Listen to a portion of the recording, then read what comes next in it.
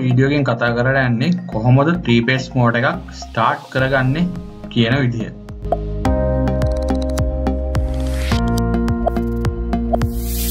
බලමු දැනට ලෝකේ පාවිච්චි කරන ක්‍රම මොනවද 3 phase motors ස්ටාර්ට් කරන්න. MCB එහෙම නැත්නම් බ්‍රේකර් එකක් පාවිච්චි කරලා පුළුවන් මේ වැඩේ කරගන්න. ඊට අමතරව බ්‍රේකර් එක ඉන්ඩස්ට්‍රියල් සොකට් එකේ අවුට්ලට් එකයි පාවිච්චි කරලා පුළුවන් අපිට 3 phase motor එකක් ස්ටාර්ට් කරගන්න. මේට අමතරව ප්‍රධාන වශයෙන් දැන්ට ලෝකේ පාවිච්චි කරන DOL starter. මේක හරිම ජනප්‍රිය ස්ටාර්ටින් මෙතඩ් එකක්.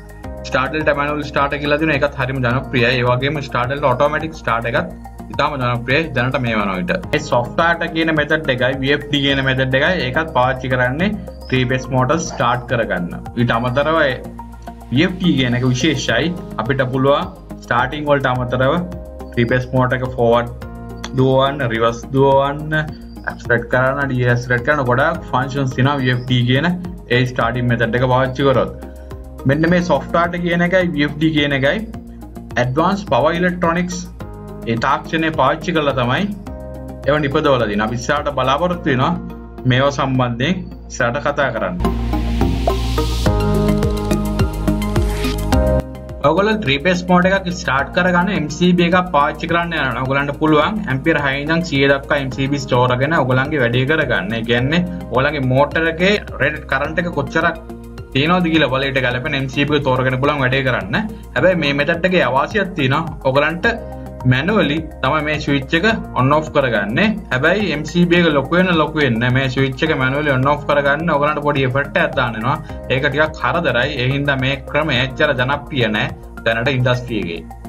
මේ රූපයෙන් පෙන්වන්නේ ඉන්ඩස්ට්‍රියල් සොකට් අවුට්ලට් එකේ ප්ලග් එකයි. මේ තමයි ප්ලග් එක. ඔයගලන්ට ඔයගලන්ගේ මෝටර් එක මේ ප්ලග් එකට වයර් කරලා මේ ඉන්ඩස්ට්‍රියල් සොකට් එකට හයි කරගන්න පුළුවන්. හැබැයි අනිවාර්යෙන් මතක තියාගන්න ඕනේ මේ ඉන්ඩස්ට්‍රියල් සොකට් එකට කලින් MCB එක කරා තමයි පවර් එක මෝටර් එකට යන්න ඕනේ. මොකද එහෙම කියන්නේ ඕගලන්ට පවර් එක හැන්ඩල් කරන්න පුළුවන් MCB එක දැම්මොත් පමණයි. එහෙම නොවුනොත් ඕගලන්ට මේ ප්ලග් එක මේ සොකට් එකෙන් ගලවලා තමයි ඕගලන්ගේ මෝටර් එකට යන පවර් එක කන්ට්‍රෝල් කරන්න වෙන්නේ. ඒක අනතුරුදායකයි. ඒ හින්දා අනිවාර්යයෙන්ම MCB එකක් දාන්න ඕනේ මේ ඔයගොල්ලෝ ඉන්ඩස්ට්‍රියල් සොකට් අවුට්ලට් එක පාවිච්චි කරනවා නම්. මේක ඇත්තට සුදුසු ක්‍රමයක් නෙමෙයි 3 phase motor ස්ටාර්ට් කරනවා නම්. හැබැයි මේ ක්‍රමය පාවිච්චි කළත් පුළුවන් 3 phase motor ස්ටාර්ට් කරගන්න.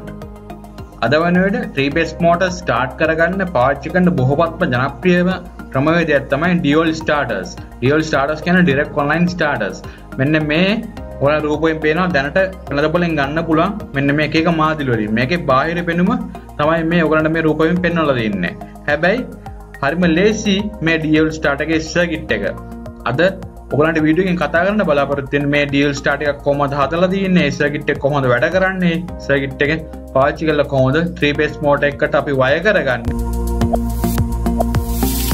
ඔයගලන්ට පේනවා මේ රූප සටහනෙන් සරලව ඇඳපු DOL starter එක සර්කිට් එකක්. මේ ක්‍රමවේදය නෙමෙයි අපි පාවිච්චි කරන්නේ මෝටර් සර්කිට් අඳිද්දී. අපි සාමාන්‍යයෙන් මෝටර් සර්කිට් අඳිනවා නම් පවර් සර්කිට් එක වෙනම අඳිනවා, කන්ට්‍රෝල් සර්කිට් එක වෙනම අඳිනවා. හැබැයි මේ සර්කිට් එකේ පවර් සර්කිට් එකයි කන්ට්‍රෝල් සර්කිට් එකයි දෙකම එකට තමයි ඇඳලා තියෙන්නේ. මොකද එහෙම කරේ ඔයගලන්ට පහසුවෙන් තේරුම් ගන්න ඕන හින්දා. අපි බලමු අපේ මේ සර්කිට් එක මොකක්ද කියලා. මම මේක උඩ හෙඩින් එකක් දාලා දිනවා simplified DOL starter circuit without thermal overload කියලා. ඇයි එහෙම මම නම් කරේ? ඒකට හේතුව තමයි මේ සර්කිට් එක ඇඳලා තියෙන්නේ thermal overload එක නැතුව. thermal overload එක කියන්නේ 3 phase motor එකේ ආරක්ෂාවට අපි යොදන උපකරණයක්. ඒ කියන්නේ 3 phase motor එක overload වෙන අවස්ථාවේදී ඒක දැනගෙන motor එකෙන් එන current එක disconnect කරන උපකරණයක්. ඒක නැතුව තමයි මේ සර්කිට් එක ඇඳලා තියෙන්නේ. එහෙම කරේ ඔයගලන්ට ආරම්භයේදී ඔයගලන්ගේ සර්කිට් එක සරලව කරගන්නයි, ඔයගලන්ට DOL starter කියන එක පහසුවෙන් තේරුම් ගන්නයි. අපි බලමු අපේ DOL starter සර්කිට් එකේ මොනවද තියෙන උපකරණ. මෙතන ඔයගලන්ට පේනවා 3 pole contact එකක් තියෙනවා. මේක අපේ 3 phase motor එක. මෙතන තියෙනවා stop push button එක රතු පාට එකක්. පොළ පාටින් තියෙනවා start push button එක. අපි stop push button එක පාවිච්චි කරන්නේ අපේ මෝටර් එක නවත්ත ගන්න ඕනහම, start push button එක පාවිච්චි කරන්නේ අපේ මෝටර් එක start කරන්න අවශ්‍ය වුනහම. අපි බලමු අපේ සර්කිට් එක කොහොමද වයර් කරලා තියන්නේ කියලා. ඉස්සෙල්ලාම power supply එකෙන් පටන් ගන්නම්. මෙතන ඔයගලන්ට පේනවා L1 L2 L3 කියලා අපේ 3 phase power එක තියෙනවා. ඒක මම වයර් තුනකින් සම්බන්ධ කරලා දිනවා contact එකේ උඩ කොටසට. ඊට පස්සේ contact එකේ යට පැත්තෙන් මම සම්බන්ධ කරලා තියෙනවා 3 phase motor එකේ wires වලට. මෙන්න මෙතන A1 A2 කියන මාක් දෙක තියෙනවා. ඒ කියන්නේ අපේ මේ contact එකේ magnetic coil එකට අපි supply එක දෙනවනේ මෙන්න මේ N දෙකට. මේ උඩ පැත්තට තමයි අපි high කරන්න ඕන අපේ phase එකක්. යට පැත්ත high වෙන්න ඕන neutral එකට. අපි බලමු මේක කොහොමද කරලා තියෙන්නේ කියලා. මම L3 phase එකෙන් current එක ගන්නවා. ඒ කියන්නේ wire එක සම්බන්ධ කරලා stop push button එක හරහා තමයි ගන්නෙ. හැබැයි මෙතන stop push button එකේදී මම එතන පාවිච්චි කරලා තියෙන්නේ ඒකේ normally close contact point එක තමයි පාවිච්චි කරලා තියෙන්නේ. ඊට පස්සේ start push button එකේ normally open කියන contact point එක තමයි පාවිච්චි කරලා තියෙන්නේ මෙතන wire කරන්න. මුලින්ම L3 phase එකෙන් එන current එක normally close point හරහා ඇවිල්ලා normally open කියන point හරහා එන්න ඕනේ auxiliary winding එකට. ඒ කියන්නේ magnetic contact එකේ coil එකට. මෙන්න මෙහෙම current එක එනවා දැන්. මෙතන තියෙන switch එක වැහිලා තියෙනවා. එතකොට මෙතන ඉඳන් මෙතනට current එක pass වෙන්න පුළුවන්. හැබැයි මෙතන start push button එකේදී මෙතන switch එක ඇරලා තියෙනවා. එතකොට මෙතනින් එහාට current එක යන්න බෑ magnetic coil එකට. එතකොට මේ අවස්ථාව ආරම්භක අවස්ථාවේදී ඒ කියන්නේ අපි start button එක press කරන්න නැතුව තියෙන වෙලාවට current එක තියෙන මෙතනට ඇවිල්ලා. මෙතනින් එහාට current එක යන්නේ නැහැ. ඒතකොට ඒ වෙලාවට මේ magnetic contact එක open තියෙන්නේ. අපි මෙතන start button එක එබුවොත් මෙතන normally open තියෙන contact point එක වැහෙනවා. ඒතකොට close වෙනවා. ඊට පස්සේ current එක මේක හරහා මෙහෙම pass වෙලා ඇවිල්ලා මේ contact එක ඇතුළේ තියෙන magnetic coil එක හරහා ගිහින් එතකොට ඒක magnetize වෙනවා. ඒතකොට මේක ඇතුළේ තියෙන contact points close වෙනවා. ඊට පස්සේ මේ magnetic coil එක හරහා යන current එක neutral එකට යනවා. බලන්න පේනවා මේ circuit එකේ start push button එකේ දෙපැත්තේ රතු පාට wire දෙකක් ගිහින් තියෙනවා මේ contact එකේ auxiliary points දෙකකට. මේ contact එකේ auxiliary point එක තමයි normally open තියෙන point දෙක. ඇයි එහෙම wiring කරේ කියන එක මම ඔයගලන්ට ඉස්සරහට simulator එකක් පාවිච්චි කරලා ඔයගලන්ට පෙන්නනවා. ඒකෙදි මම විස්තර කරන්නම් ඇයි එහෙම circuit එක wire කරන්නේ කියන එක. දැන් බලමු අපේ DOL starter circuit එක කොහොමද simulator එක පාවිච්චි කරලා ඇඳගන්නේ සහ ඒක වැඩ කරනවද කියන එක. මට ඕන කරනවා 3 phase power supply එක. මෙන්න මගේ 3 phase power supply එක. ඊට පස්සේ මට induction motor එකක් ඕන කරනවා. මෙන්න මගේ 3 phase induction motor එක. ඒ වගේම අපේ contact එකේ normally open contacts ඕන වෙනවා power circuit එක ඇඳගන්න. දැන් මම මේක rotate කරගන්නවා. හරි. දැන් මම power circuit එක wire කරනවා. දැන් power circuit එක wire කරන් ඉවරයි. දැන් අපි බලමු control circuit එක කොහොමද ඉන්නේ. අපිට control circuit එක අඳින්න අපිට අවශ්‍ය කරනවා stop push button එකක්, start push button එකක්, ඒ වගේම මේ contact එකේ magnetic coil එක. දැන් අපි බලමු කොහොමද ඒක අඳින්නේ කියන එක. මෙන්න අපේ stop push button එක normally close තියෙන්නේ. මෙන්න අපේ start push button එක ඒක normally open තියෙන්නේ. මෙන්න අපේ magnetic contact එකේ magnetic coil එක. ඊට අමතරව අපිට අවශ්‍ය වෙන neutral එක. දැන් අපි control circuit එක ඇඳලා බලමු. මම stop push button එක එකක් අග්‍රයක් high කරනවා එක phase එකකට. ඒ වගේම අනික් අග්‍රය high කරනවා start එකට. ඊළඟ start push button එකේ අනික් අග්‍රේ මම high කරනවා අපේ magnetic coil එකේ එක පැත්තකට.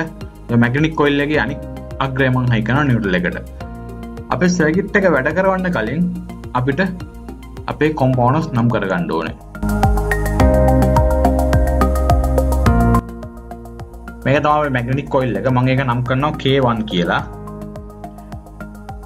මේ magnetic coil එකයි මේ අපේ contact එකේ මේ normally open contact point එක අතර සම්බන්ධයක් තියෙන හින්දා මම මෙයාත් K1 කියලා නම් වෙන්න ඕනේ. ඒ වගේම මෙයාත් K1 කියලා නම් වෙනවා. එතකොට තමයි මේ දෙක අතර සම්බන්ධය ගොඩනගන්නේ. මම මෙතන select කරනවා K1 කියන එක. එතකොට මේ දෙන්න එකට සම්බන්ධයි. දැන් අපි බලමු circuit එක simulate කරලා වැඩ කරනවද කියන එක. මම මෙතන start push button එක ඔබනවා. බලන්න මොකද වෙන්නේ කියන එක. ඔයගලන්ට පේනවා motor එක දකුණු පැත්තට කැරකෙනවා. ඒක වෙන්නේ කොහොමද? මම මේ start push button එක දැන් ඔබාගෙනමයි ඉන්නේ. මේ K1 කියන magnetic coil එක magnetize වෙලා මේ මෙතන normally open තිබ්බ contact points දැන් වැහිලා තියෙනවා. එතකොට 3 phase power supply එකේ මේ contact එකේ මේ normally open තිබ්බ contact point close වෙලා දැන් තියෙන්නේ. ඒක හරහා power එක motor එකට ගිහලා motor එක කරගෙන ගන්නවා. දැන් බලමු start push button එක මම අතහැරනවා. අතහැරියම මොකද වෙන්නේ? මෙයා magnetize වෙන්නේ නැහැ. මෙයා ක්ලෝස් වෙන්නේ නැහැ. එතකොට මෝටර් එක නවතිනවා. නැවතත් බාන්න මොකද වෙන්නේ කියන්නේ මම ඔබාගෙන ඉන්නේ දැන් මේක මං අතරියම නවතිනවා. හැබැයි මේක දැන් ප්‍රශ්නයක්. මොකද අපිට ස්ටාර්ට් පුෂ් බටන් එක ඔබාගෙන ඉන්න ඕනේ මේ සිස්ටම් එක දුවන්න. හැබැයි මේකට සොලියුෂන් එකක් තියෙනවා. මම පෙන්නන්න මොකද්ද කරන්න ඕනේ කියන එක. කලින් ඩයග්‍රෑම් එකේ ඔයගලන්ට මතක ඇති මේ ස්ටාර්ට් පුෂ් බටන් එකට දෙකල වරින් වයර් දෙක සම්බන්ධ කරගෙන ඒ වයර් දෙක හයි කරා කන්ටැක්ට් එකේ ඔක්සිලරි කන්ටැක්ට් වල normally open contact point දෙකට. දැන් ඒ වැඩි මම මෙතන කරන්න යනවා. මට ඒකට අවශ්‍ය වෙන normally open contact point එක.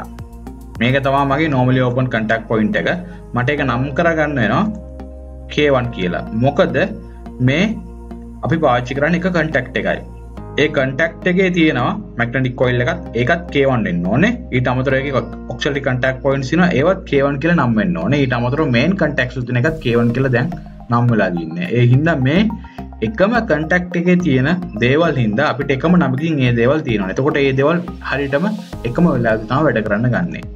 දැන් බලමු ස්ටාර්ට් බටන් එකේ දෙකලවරට මේ normally open contact point එක වයර් කරලා මොකද වෙන්නේ කියන එක. දැන් මම මේ සර්කිට් එක සිමුලේට් කරලා බලනවා. ඒකට මම ස්ටාර්ට් බටන් එක ඔබනවා. මොකද වෙන්නේ? දැන් ස්ටාර්ට් බටන් එක අතහැරියා. පවර් එක මේ පේජ් එක හරහා ස්ටොප් පුෂ් බටන් එක හරහා ආවා. ස්ටාර්ට් බටන් එක කරා ඇවිල්ලා මේ K1 කියන කන්ටැක්ට් එක මැග්නටයිස් වුණා. ඒ වෙලාවේදීම K1 ඔක්සිලරි කන්ටැක්ට් පොයින්ට් එක ක්ලෝස් වුණා. ඊට ඒකම ඒ සමගම මේන් කන්ටැක්ට් පොයින්ට් උත් ක්ලෝස් වුණා. මෝටර් එකට පවර් ගෙන මෝටර් එක කරගෙනවා. හැබැයි දැන් ස්ටාර්ට් බටන් එක අත්හැරියත් ඒ සිස්ටම් එක දුවනවා. කොහොමද එහෙම වෙන්නේ? ඒකට හේතුව වෙන එකයි. මේ පාත් එක කැඩුනත් ඊට අමතරව ඔයගලන්ට පේනවා මෙන්න මේ පාත් එක හරහා කරන්ට් එක K1 magnetic coil එකට ගලනවා. ඒක නැවතිලා නැහැ. ඒක වෙන්නේ අපි කලින් පාවිච්චි කරපු auxiliary contact normally open point එක දැන් close වෙලා තියෙන. ඒක හරහා තමයි දැන් current එක ගලන්නේ K1 magnetic coil එකට. දැන් බලමු system එක stop කරලා මොකද වෙන්නේ කියලා.